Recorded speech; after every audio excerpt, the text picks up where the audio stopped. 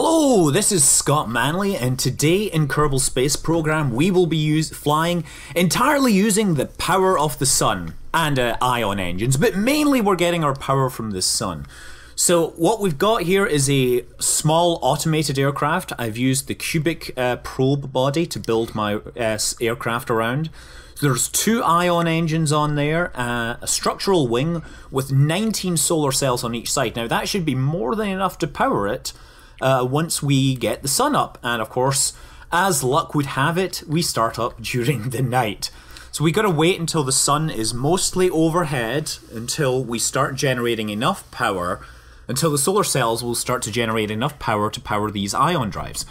Now, on paper, these little cells produce 0.75 at perfect efficiency, so 16 of them should be enough to produce the 12 units of power required for each solar cell. But you see, immediately on liftoff, I'm running low on power, so I have to scale back my energy a little, or scale back my throttle just a little. It's not really a throttle when you're when you're using electrical power. You're throttling the electric power to the ion drives or something. But yeah, with 19 it should have been okay, so we'll have to investigate what's really going on here later. But yeah, you can see that as we've got this running, we're picking up its velocity very, very slowly. I mean, we've been accelerating for several seconds and we're just passing 20 meters per second.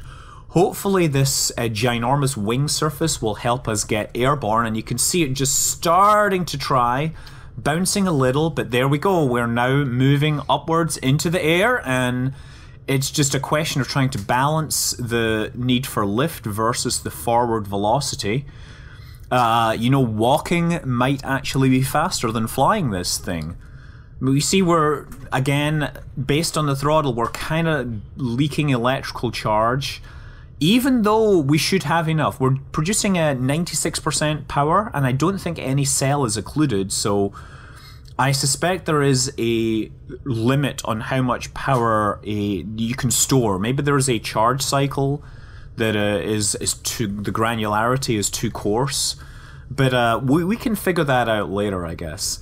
So I'm just going to perform a very, very careful turn. Now, instead of rolling this, I am yawing it, which means it's going to take forever. The reason I'm yawing it is because I want to keep the solar cells angled upwards so that I'm generating power. If I turn it, if I roll it, then my sun exposure will actually drop, and it's entirely possible that I lose power and crash into the ground.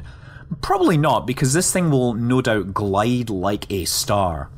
Folding away the undercarriage. Of course, the undercarriage is needed for liftoff, for sitting on the runway. Unfortunately, the undercarriage weighs more than the rest of the aircraft put together.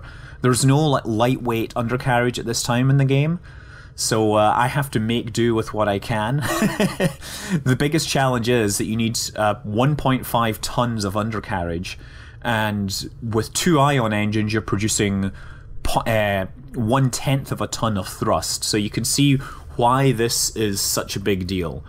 Stowing the undercarriage apparently, according to the devs, reduces the air resistance, so make sure that happens. But yeah, once you've got it in flight, you can use the Alt and S key to trim it, and it will more or less sit in a very stable configuration. I also included the avionics package here because it will make the thing vastly more stable. You can even time accelerate this thing, and it will fly in a straight line providing you've set the correct pitch trim. It's really quite impressive. I could have left this going for an hour based on the xenon gas supplies. I think that might have been over optimistic, because what will happen is, as time passes, the sun will move and the power will drop off, and eventually I won't be able to run my engines at full power, so I'll have to back those off, and eventually the sun will set. I'm not sure this can fly. Now, in the real world, NASA has actually experimented with unmanned solar-powered aircraft, but they didn't use ion engines, they used electric-driven propellers, obviously. They were also including an onboard battery charging system that would recharge it while in flight, and they wanted to basically make it last through the night. That was their goal, so they could put up these aircraft as essentially low-flying satellites. Their most successful one was Helios, which was essentially a huge flying wing covered with solar cells. Anyway, we're going to come in for a landing here, and you want to cut all your power, basically, and slowly come down. The hardest part about landing is more or less making sure you're level. And, you know, every time you hit the ground, you bump up and get more altitude, so it's very much a very gentle bumping to bleed off velocity here, holding the brake key during the landing cycle to try and lose a little bit of velocity.